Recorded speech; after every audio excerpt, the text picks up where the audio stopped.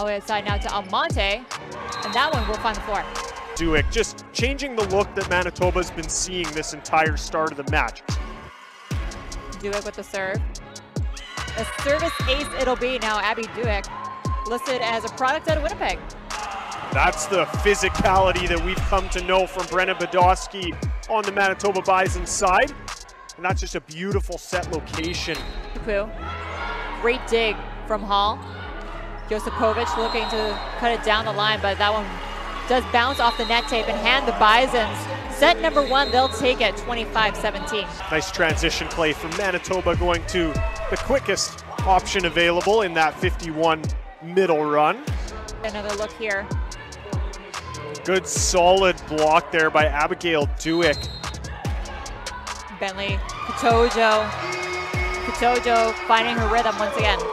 Third point as she closes this left side beautifully.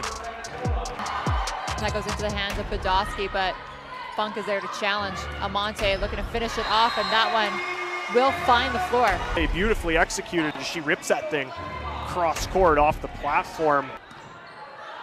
Pass up from Hall, going outside to Jenkins.